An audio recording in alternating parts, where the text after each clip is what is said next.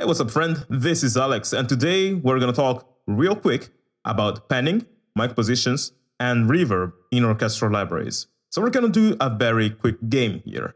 I'm gonna play this 10-second snippet from my Brian Tyler Tour 2 mockup. And what I want you to do is to listen carefully and tell if you think it is panned or not.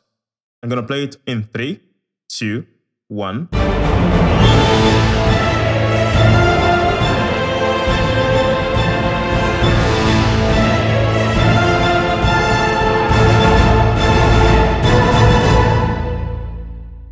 So it was actually shorter than 10 seconds, but did that feel as if it was panned and open to you, or did it feel centric and closed? For me, it's the first thing, but the curious thing is that I didn't actually add any panning to any instrument in this track. All you're hearing is the natural pan inside libraries themselves. And this is one thing I discovered a few months ago. Basically, when I wrote my Pirates of the Caribbean track, I sent it to a friend to ask him for feedback.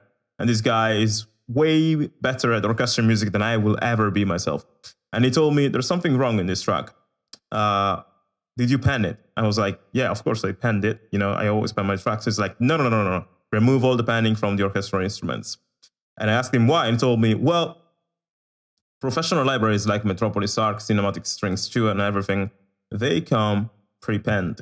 So pretty much inside the library yourself, he said something to me which went like this. I don't remember if it was exactly what he said, but basically inside the library itself, you know, on each and every note, you have the sound of an instrument which has been recorded by microphones in a way that was already pre-panned. So each instrument, when you play it inside the library, it's gonna sound as it sounds in nature in a real orchestra, because they place it in such a way to represent that sound. And you also have a bit of reverb inside a note because of the mic positions. Here I have the close position, which is the loudest right now, and the 3. But even with the close and 3, you still have a bit of the tail, a bit of the reverb tail. So what happens when you pan your instruments is you are also panning the reverb inside the instrument itself. So it's not as if you're moving like a cello or a double bass to the right. If you're panning it to the right, you're actually moving the whole room in which it was recorded to the right. So if you do this for every single instrument in your track, say 20 instruments, it's as if you initially had this concise room, which was where all the instruments were stored, and now you split it in different ways. So you have 20 rooms spread throughout the space.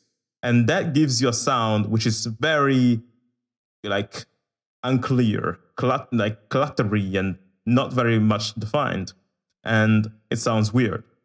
Now, if you're not trained, you're not trained about orchestral realism and everything, you might not even realize. So I never realized myself because I wasn't as trained as my friend was. But then he, being a guy who works in very high, you know, movies and everything, top-notch stuff, he told me, well, there's something wrong here. I was able to figure it out. So I don't use panning anymore after that. I tried to remove the panning from the track and sent it back to him, and he's like, this is much better. And as I analyzed the non-pan track versus the pan track, I noticed that the panning actually made things much worse because of what I just explained to you. So try not to use panning.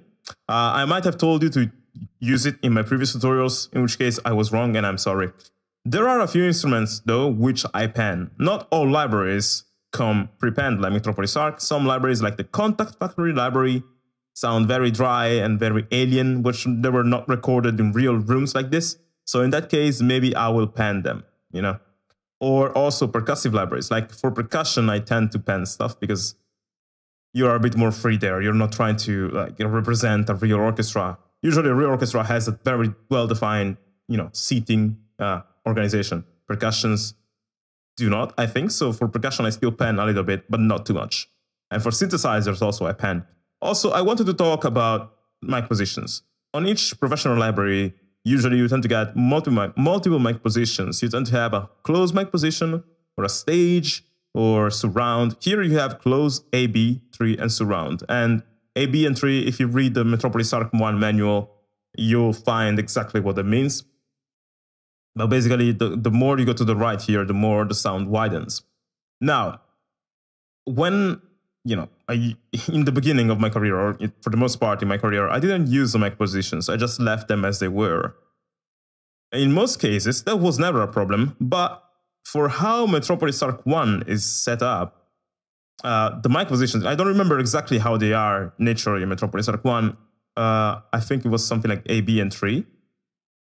And the fact is that depending on how you set up your mic positions, you tend to have a different sound. So if you want a more clear, more aggressive, and better defined sound, it's a good idea to set the mic positions tending more to close. So in this case, I have my close mic to plus 6 dB, and I had my 3 mic to minus 6 before.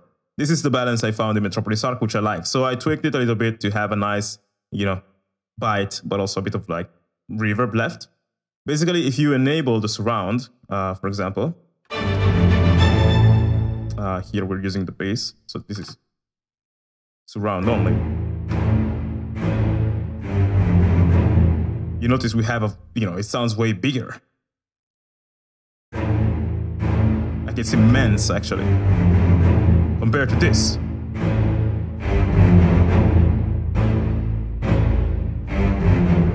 It's still the same sound, but since we changed the mic position, it changes the way it sounds. We have less reverb in the recording, so it sounds more defined, but less broad. So when you set your mic positions, just know that the more broad you go, the more your sound is going to sound huge and atmospheric. So it makes sense maybe to set, you know, surround or stage mic positions for sustain elements you want to be in the back.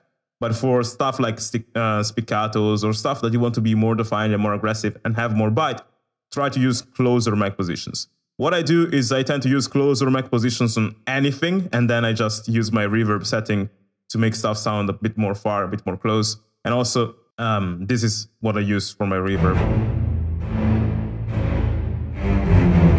Basically, with this thing I set up, the closest this dot gets here, the less reverb I have, so the more close stuff sounds. Now, the thing I did wrong with the reverb, which is another thing that my friends made me notice, and by the way, like, this is the reason why I really predicate having composer friends, is that you can send tracks for feedback to people who maybe will give you help because they know more than you, and they, you know, lead you to realize these things that on your own you cannot realize.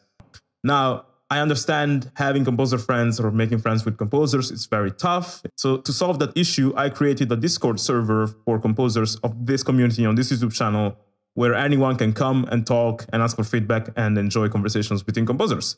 And I'm gonna leave a link to that Discord down below in the description of this video. But with that aside, my composer friends back in the day told me, Alex, there is something wrong with your music. It sounds kind of like cluttery mix, dirty mix for some reason.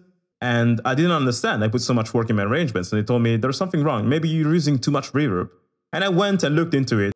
The error I did with reverb myself was the fact that I set my reverb depth super high. So when I opened Valhalla Room for the first time, I had no idea what these things meant. And I think I read the manual, but then I forgot to actually apply what I read. Basically, my reverb back in the day, since I used the stage mics in Metropolis Arc, I had a lot of reverb internally in my sounds already. But then on Valhalla Room, I would also have the depth parameter be so freaking high. And the depth parameter pretty much determines how far something sounds in the reverb, like how much more reverb you get. So if I set the depth to 100% and I just play the reverb, this is what it sounds like. That's the wet signal only. If I set the depth to 18%,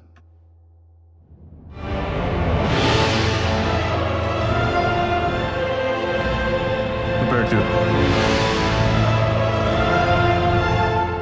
so when I set, pretty much it's not that much noticeable, but when I set it to 100%, the reverb is way more thick and fades away with way much more slowly. Also, the decay time is also determining how slow the reverb actually goes to 0. So if I set the decay time to, I don't know, 18 seconds,